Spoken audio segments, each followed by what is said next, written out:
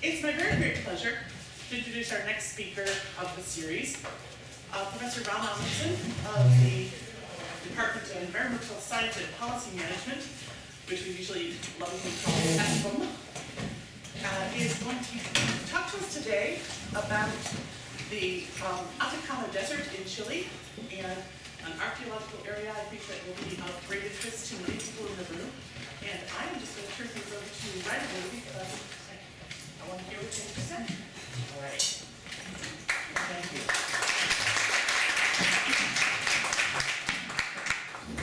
Okay,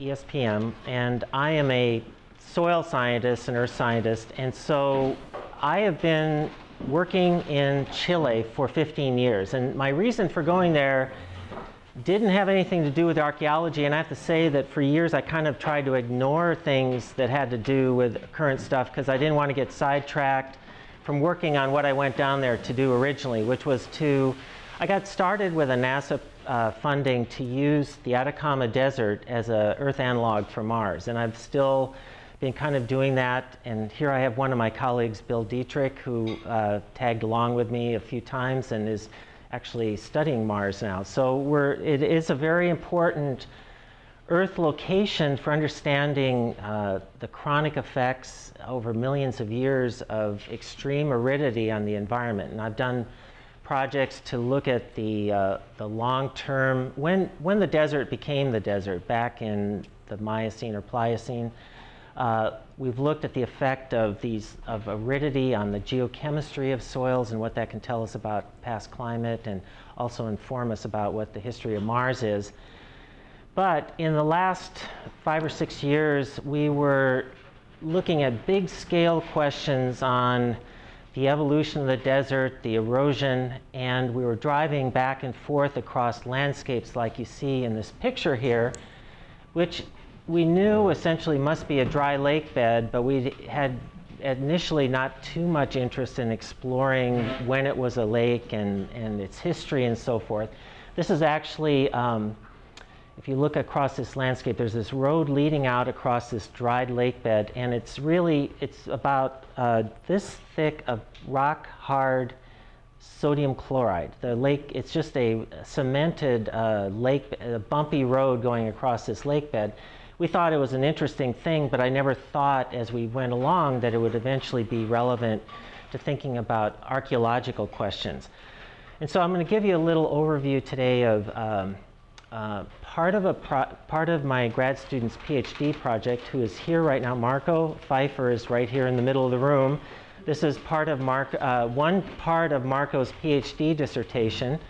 And then I'll talk about some new work that I've started with my colleagues, Claudio Latore and Calogero Santoro from Chile, and their students, postdocs, and colleagues about things linking up our observations on the paleohydrology and the connection to recent developments and discoveries in archaeology in the region. So there's kind of we're at the point in our studies and research in South America now where we're sort of at a point where a lot of the old myths and sort of predisposed ideas are starting to fade away. And one myth, well, it's not a myth, it's really true, and I'll talk about this today, ongoing work on lakes and new archaeology. So the myths are that the desert is lifeless. Well, it truly is today, but buried underneath this is what I'm going to talk about, is that there's subtle oscillations in maybe not the climate of the desert, but the climate of the nearby Andes that are feeding water sporadically and periodically into the desert that have probably greatly changed the character of what we see today on very short geological timescales. The other thing is 10 years ago, and I'll show you a paper that sort of set out what was known about a decade ago, the desert was considered to be an archaeological free zone, that people had moved up into the altiplano of the Andes, they had inhabited the coast, but had largely avoided this interior. And a lot of this is now sort of melting and fading away, and we're developing, I think, a more complicated and complex perspective of the peopling of South America. Now, it's hard not to be totally impressed by how dry it is when you're there. This is, I was out there a year ago with Marco and my Chilean colleagues. This is typical of the desert. It's an absolute desert in biological terms. There's no plants. There's not enough water to support plants, and unless there's groundwater here and there that's providing a little oasis. Very few insects. There's a few that are surprisingly here and there, but essentially an almost abiotic environment. And it's hard not to be impressed when you're out there and when you know that there's archaeological sites out there to wonder how in the world this ever was inhabitable or habitable. This is another photo of my Chilean colleagues making a mess in the desert, driving to an archaeological site. The landscape, in addition to being dry, is covered with a mantle of wind-blown dust and sulfate salt. And it's just so dry that this stuff doesn't dissolve or disappear. And you drive across this landscape, get stuck in the dust, and it's a incredibly inhospitable environment. And then, while you're walking around in all this stuff, you find things like this. This is a ball my colleagues found. They suggested it was a part of a toy or plaything used by the people that lived there several thousand years ago. Walk across the landscape, you find these lithic materials. And even more surprising, when you're out in the midst of this absolute desert, you stumble across some things and you dig it up, and it's a tree trunk. So there's sort of this dichotomy of this incredible aridity today, and yet a perspective that things were different not too long ago. And it's been the fun part of this sort of recent work that I've done that sort of is unveiling sort of the unique things that have happened out here in the last 10,000 to 12,000 years. So this is sort of where the state of archaeology knowledge about the desert was when I first went down there in 2001. This came out in 2002. It's written by the famous Chilean archaeologist Nunez. And he and his colleagues at that point outlined the known archaeological sites in this part of Chile and South America.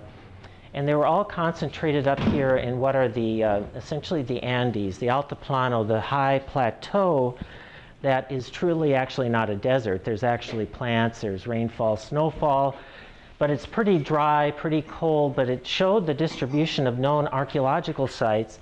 And I put this red line in here to essentially show that there was nothing shown on the map for what is the low elevation dry desert region.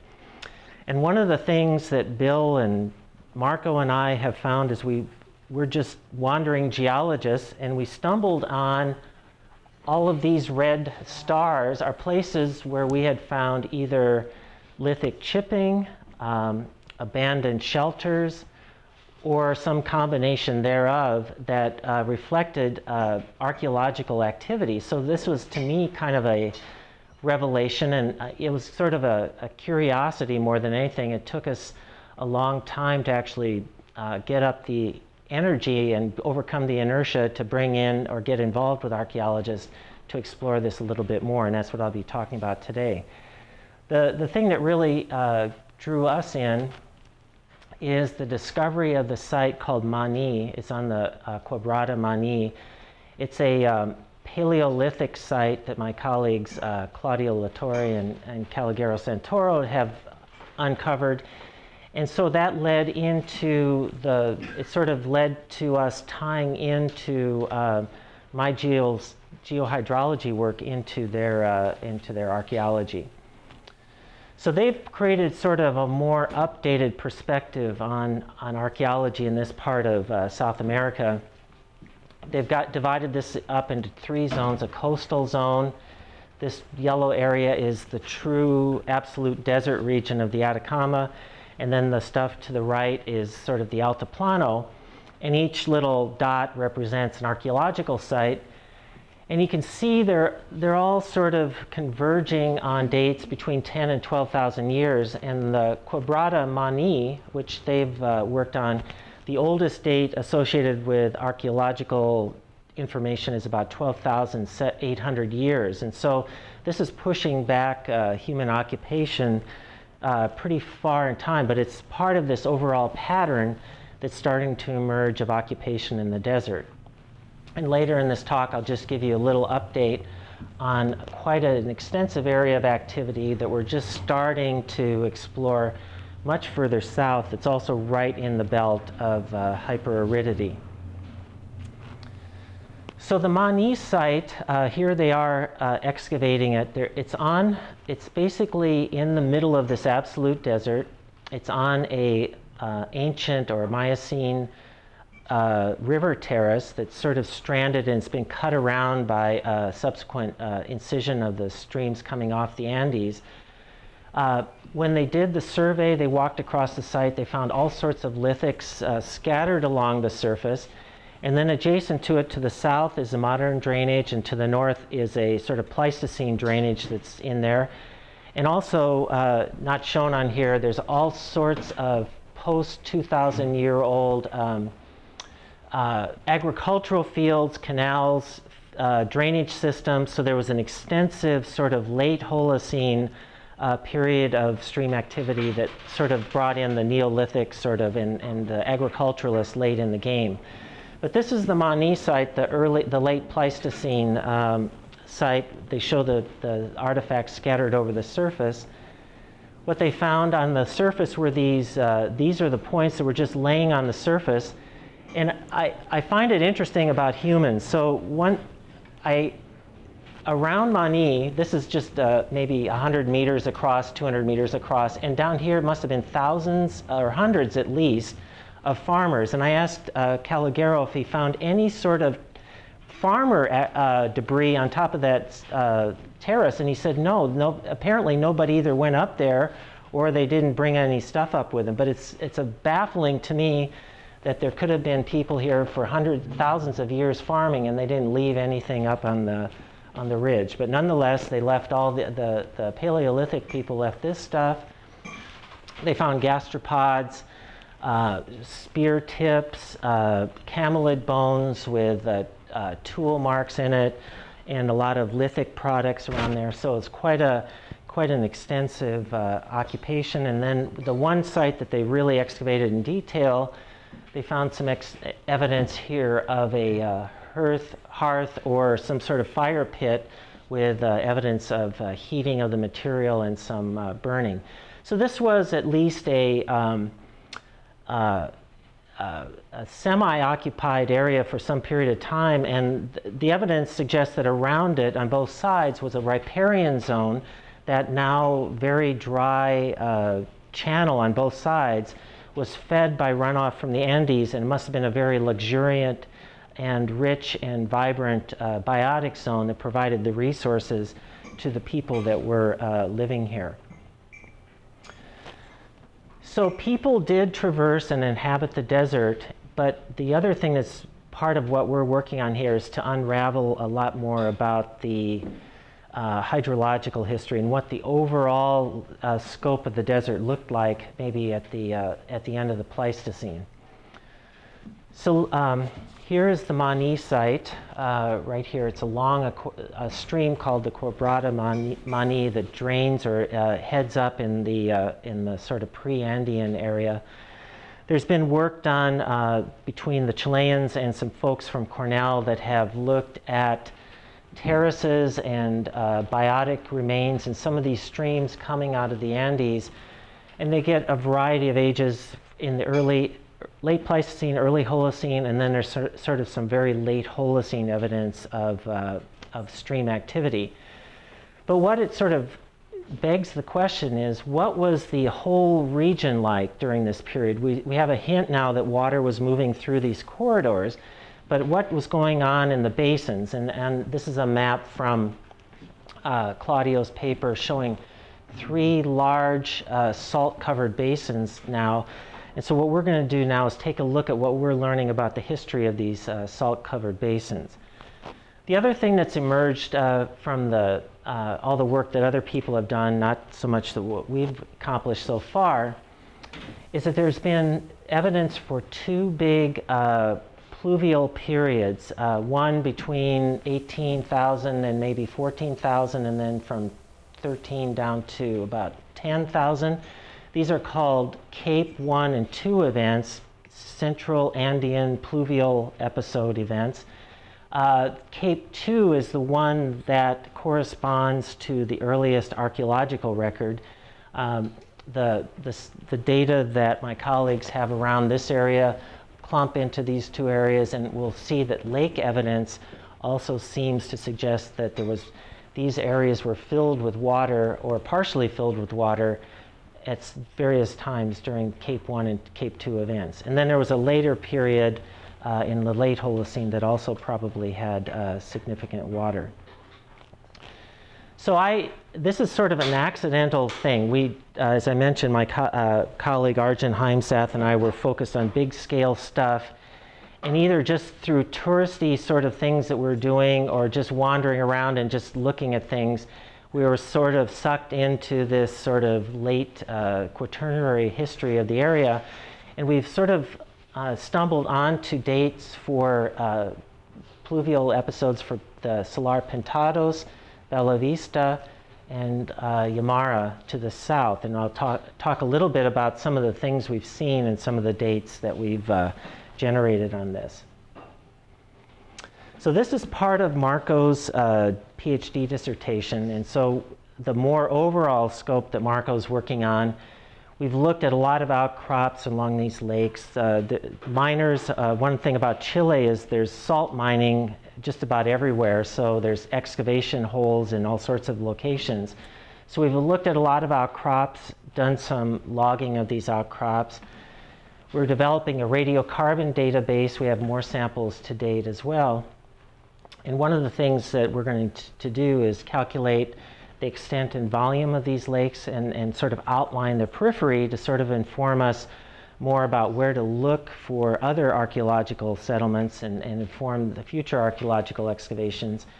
And the one challenging thing that Marco's trying to work on now is to calculate changes in the regional ground flow using hydrological models that would cause the salars to fill. So this is part of a series of steps that are leading into an overall and richer history of this area.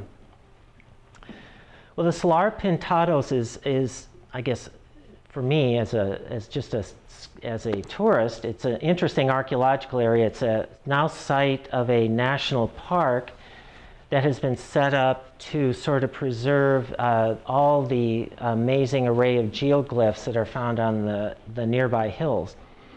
And the salar in Spanish essentially is the term for a salt-covered flat basin or lake bed.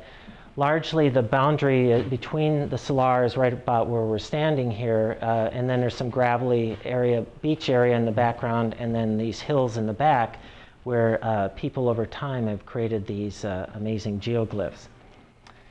If you look down on it from Google Earth, this is a scale bar up there of 150 meters. You can kind of see the geoglyphs on the hill. This is a rough boundary between the basin and the geoglyphs. And then there's this salt-covered dry lake bed in the background. And when we were there a few years ago, they were just building a new visitor center. And they built a walkway out onto the flat, and they dug a trench all the way through it, which opened up the stratigraphy. And to our surprise, we found basically what appears to be freshwater marl underneath all this salt. So what you see here is, since the dates we have on this are about 11,000 years, and they're calibrated to calendar years, so 11,200 or so years old. So basically, since that was a freshwater environment, the water table has dropped. There's been capillary movement of water and solutes, and the evaporation has basically left this thick, rock-hard zone of sodium chloride on the surface. So that's that rugged-looking topography in the background. But then underneath it, there's a zone of fine-grained soil with a lot of rhizoliths from plants, and that gave us some ages of about 11,100. Below that are some marl layers, about fine-grained, almost pure calcium carbonate gave us ages of just over 11,000 years. So this was quite a different environment, and the interesting thing is this is within the time frame of known human occupation, so this could have been an area for resources for people then, and so it sort of allows us to extrapolate the periphery of this wetland or lake, small lake area, and project where there might be the outlines of this area to look for future occupations. Down at Bella Vista, there's a lot of trenching that's gone on for salt mining purposes, and they opened up a number of really cool things. We found shorelines with plants and so forth. This is sort of in the middle of the basin, if you will. These lakes were probably only a few meters thick at their thickest point during the late Quaternary, so they wouldn't be extensive or large lakes. But there's quite a history here. There's some dipping, very sorted and imbricated gravels that look like shoreline layers. Above it is a thick zone of diatomaceous material. That we have one dated sample from this from a carbonate in a wave feature right below the salt crust. That's 25,000 years old. And the diatoms, Marco has been working with the folks down in Chile, and it's a mix of fresh to saltwater species that are in there. So there's a variety of environments reflected by the diatoms, but including freshwater environments that were in these lake sediments. Also, we found in Pintados, we found shells. These are sands that have in them these freshwater shells that we've dated. These came out about 16,500 years, so they reflect a very different environment than what we see here today. One of the features that strike you when you drive across these dry lake beds are these humpy mounds that are found across the landscape. And what these are appear to be coppice dunes around the periphery of these ancient lakes and marshlands.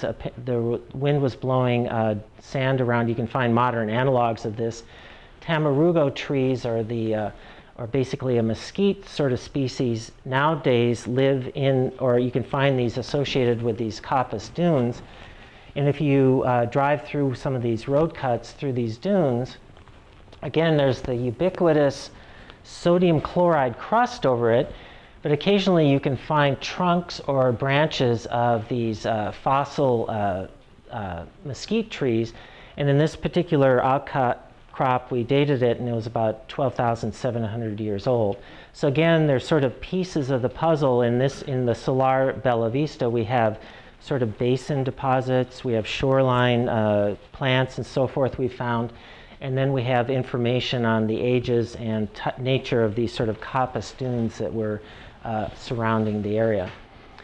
Near, I should say, near the, in another lake basin around these coppice dunes, we found a lot of artifacts, hammers and tools that appear that this would have been an area for people to exploit or at least utilize, and so but we haven't done any archaeological sort of walks through this area yet, but this might be an area we want to take a look at in the future.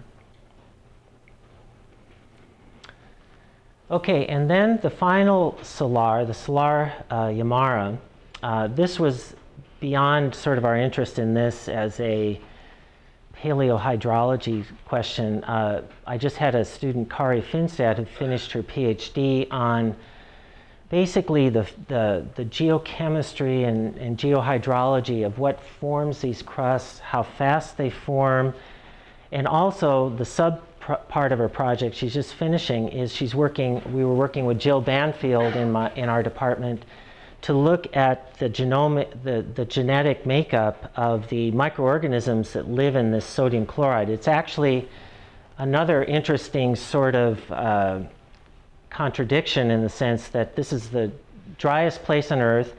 This is an area of pure sodium chloride, and yet the most vibrant life in this entire region tends to be found in these salt crusts that are exposed to the atmosphere. Basically, what's happening at night is the salt absorbs water, becomes essentially a brine, and some very salt-tolerant cyanobacteria and microbial communities basically are thriving. Well, thriving is, I guess, a relative word, but within this salt.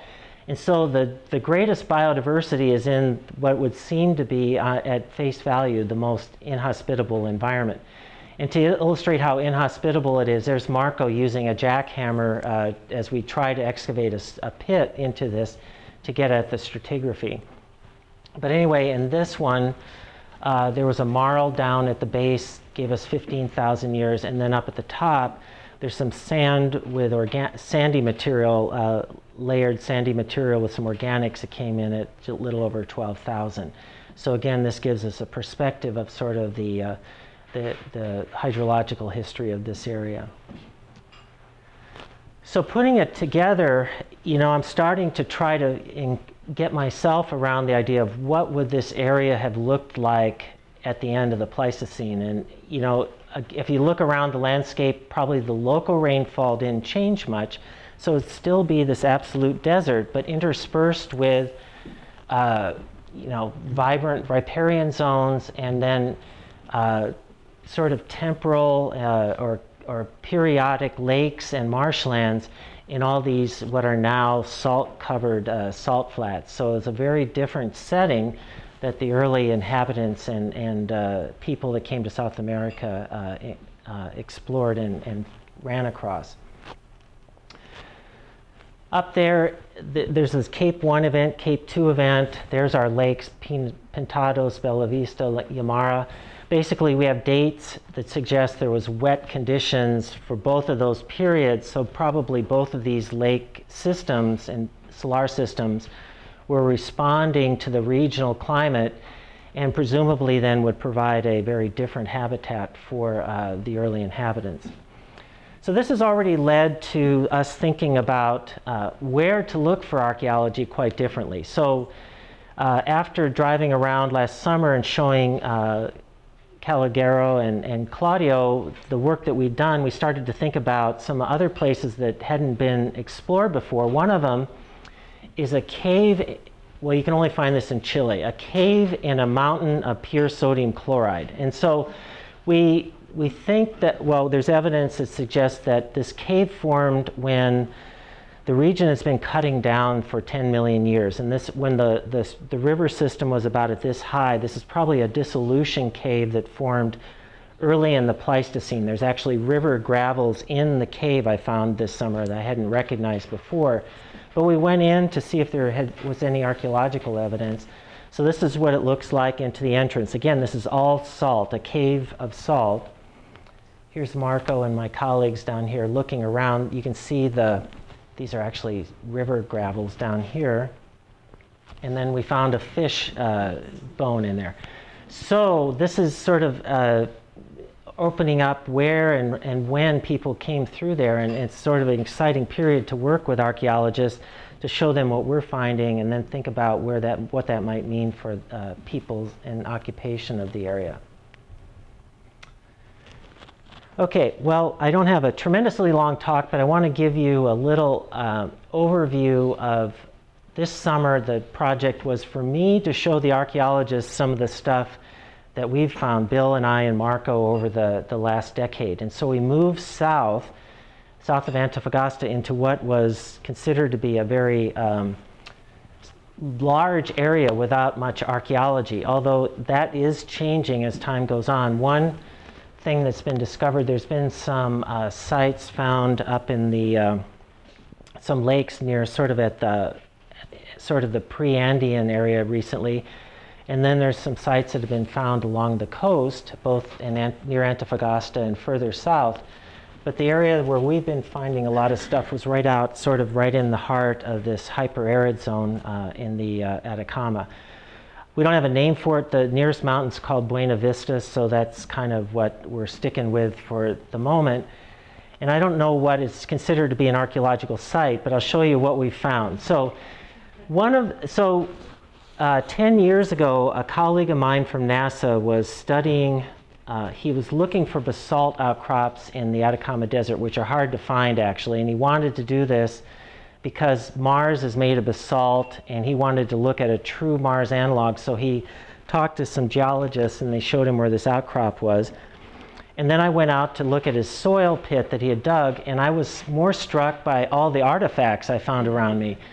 And so I went back there this summer, and it's quite an extensive belt of little outcrops of basalt that seem to have jasper veins, and the Paleolithic people were coming there to basically use this as a lithic manufacturing site. So what you commonly see when you're driving around are these piles of rocks, probably shelters that have fallen down. This is one of Bill's photos from another area, but very similar to what we were looking at.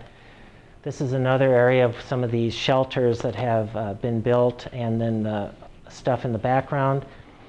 Here's Claudio. I found one of these sites, and they're dating right now this abalone shell that was on the surface, so that'll give us some sense of when people were there.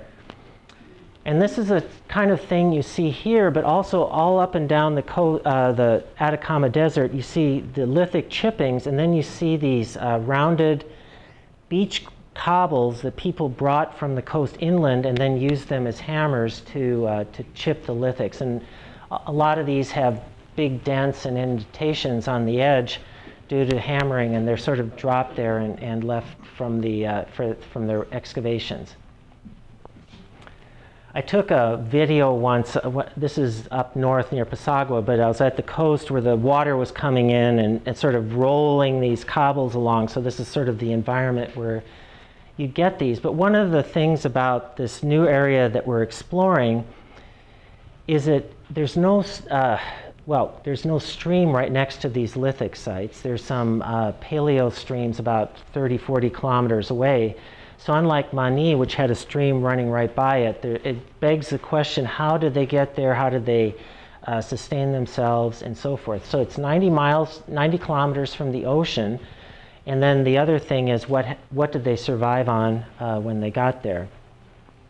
So we're looking at some places in the interior of this desert now that people haven't thought of in terms of Late Quaternary support of human habitation, but I'm starting to think that indeed there might be evidence that this was a very different area as well, probably at the turn of the Pleistocene-Holocene transition. This is an area called Yungay. It's had a long history of incision. There's a dry lake bed out there now, and I spent a week there this summer. And so digging trenches getting below the salt crust on the surface, it's a whole different geological world. There's a big thick marl layer. Below that is sandy deposits, probably from maybe along a shoreline. They're non-calcareous. So it was an environment that was producing calcium carbonate, which is a very different geochemical condition today. Apparently it looks like in some sort of water where this marl was accumulating and concentrating. Eventually it dried up and it got covered with salt, like many places do there. About 30 kilometers from that lithic site is a vast, probably, it's been a wetland off and on for millions of years. It's along a stream that comes out of the Andes. And I explored this over a couple of days. There's some very recent, this is the most recent stratigraphic section. What was striking is on the surface there were remnants, fossil, partly decomposed plant material all over the surface, and lots of these little still woody material from the previous wetland plants that were there. So we're in the process of dating both the plants and the marl and stuff that's underneath the surface. There's even outcrops of, this is a thick calcium carbonate layer that probably formed in a lake. Below it is peat, and then there's fossilized or at least mineralized plant roots and plant material below it. So there's below the surface of all this salt and dust, again, is apparently a very vibrant and unique and complex sort of late Quaternary history of pluvial episodes that we're in the process of dating. So I have all these samples. I'm just waiting, hopefully, for a National Geographic proposal to get funded so I can date them. So this is where we're sort of working now in terms of, this is sort of an interesting find, all these lithic sites, manufacturing sites. The question is, were there more permanent settlements in the area? What were the water resources available for these people, and when did this all happen? And ultimately, I guess it brings up the bigger question of putting together sort of this big human history of the Atacama Desert, and sort of lifting, I guess, some of our perspectives on how arid the region has been over time. There's been oscillations due to changes in the Andes that bring water resources in, and people have certainly exploited this and utilized this.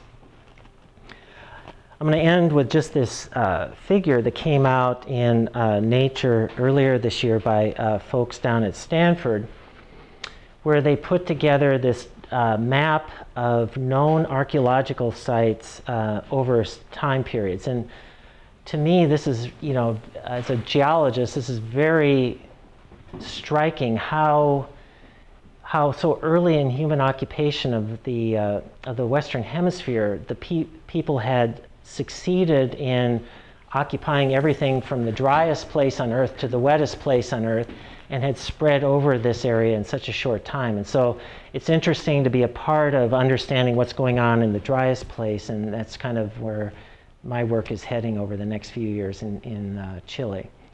So that's all I have today, but I'll be happy to answer any questions you have.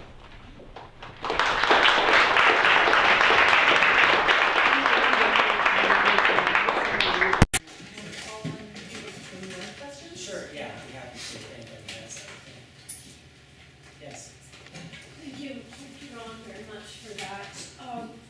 All of your dates are like 10, 11, 12,000, more or less. You're getting no dates that are after that.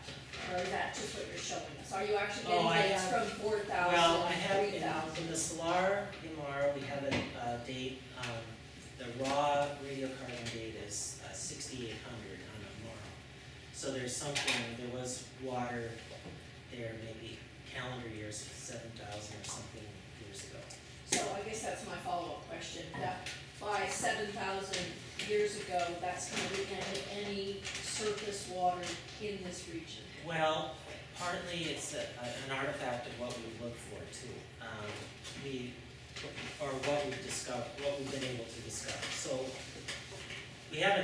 we've looked now a little, we spent a couple of seasons now looking more specifically at the recent history, and that's what we found so far. I don't know if there's other evidence that we haven't stumbled on yet. I would be open to maybe other things being uncovered, but that's more or less what we found.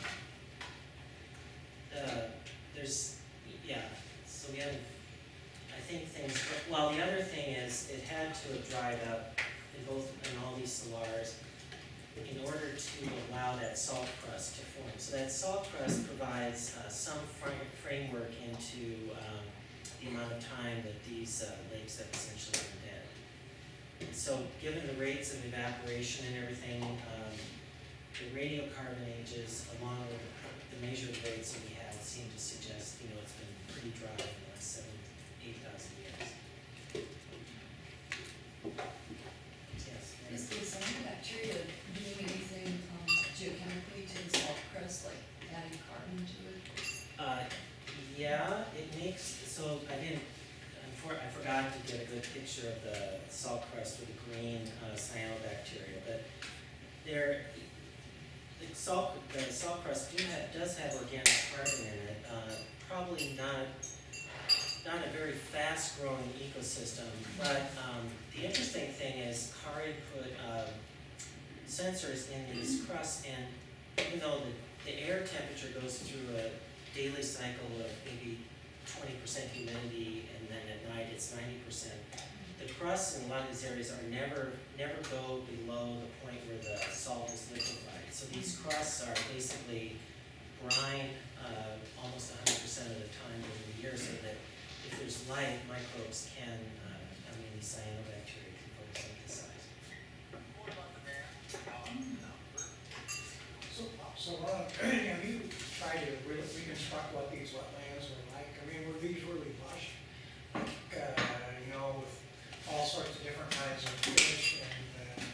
there a sense of that, or are these are fairly, like a salt, heavy kind of wetland in terms of just what you guys know right now? Marco's right. Marco, just give a summary of the pollen, phyalness, and So what the data suggests is that there was a fluctuation in the rates of recharge to the lakes.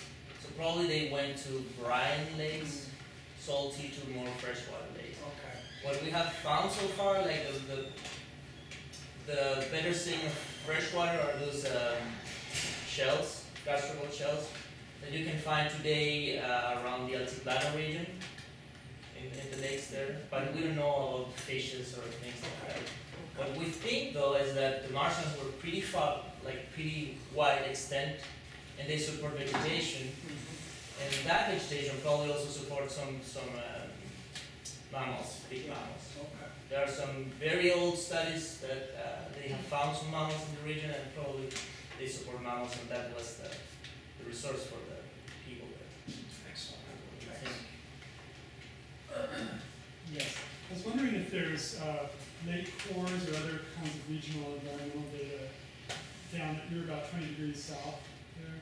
So I know up in Titicaca they've been working on that, but maybe not. well, not core specifically to look at lake history, but there've been, as Marco and I were talking about, there's been a lot of coring deep to understand the hydrology, and there've been some oil wells and stuff that have actually been drilled to see if there's oil, but we not specifically coring of these playas to look for environmental history.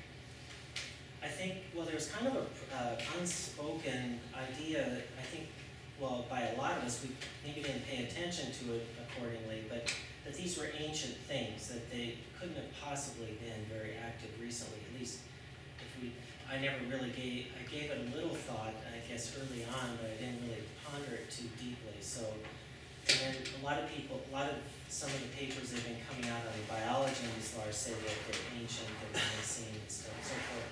So we're starting to get to the point now where we know that they're young, and now maybe the next phase would be to go in and do these, sort of focused projects to look at the environmental history more clearly. I noticed that on one of your sections, there was a section that was labeled phytolith analysis. So is that, can you talk a little bit more about what's going on with that? What is that, Marco, too? I'll let Marco.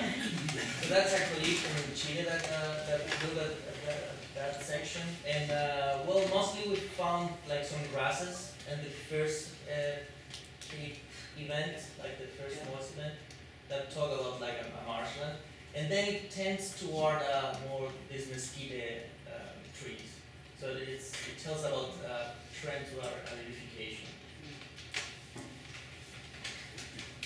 Can I ask, would you say it's just like what you find at the, in the Altiplano? Because actually 2 years ago we did a vegetation study on the shores of both Titicaca and also Popol, which is now dry. But when we were there, it was wet, and wetter, obviously. And we have a whole range of taxa from that very salty, briny, drying lake. And I would assume it would probably be very similar to what you might be getting hints at. Well, the species that we found there mostly we correlate with species that are along the Rio Loa, which is the main river, that the only perennial surface water that you find in the Atacama, and they're pretty similar. So we correlate so you with those. So you can use a picture of the Loa riparian zones, yeah, in the sense of lake shores. That's what we are doing, and actually the people has correlated pretty good with I haven't them. Yeah. And is that prosopis still growing there? Yeah. Yes. I had a question. I was just curious about the farming terraces that you were finding around that site, Mani. I was wondering what kind of archaeological evidence you were seeing, when they're from, or what period, and then where they're getting the water from. The water came from the riparian zone reactivated again during the late Holocene, and there's diversion canals that move the water out of the main main channel, distributed across the landscape, small fields, little distributary canals. And since my focus was on the earlier part, but they have a couple of papers that have been written on the agricultural settlement, and in some places you can actually still see the corn stalk standing in place because it's so dry. There's corn cobs, even popcorn that have been discovered. So and if you look at it on Google Earth, it's a very extensive area of fields and manipulation of landscapes. So it suggests, at least to me, not an archaeologist, that it's a pretty vibrant human occupation that inhabited that area, as well as other streams probably have similar things in them as well. So it got a lot wetter again than in the late Holocene. So the first wave were the Paleolithic people, then there's a hiatus after those fluvial events, at least, who knows, we'll probably get surprised again, but there's a period without archaeological evidence so far, and then sort of this late Holocene episode before that dried up and people dispersed as a result of the drying up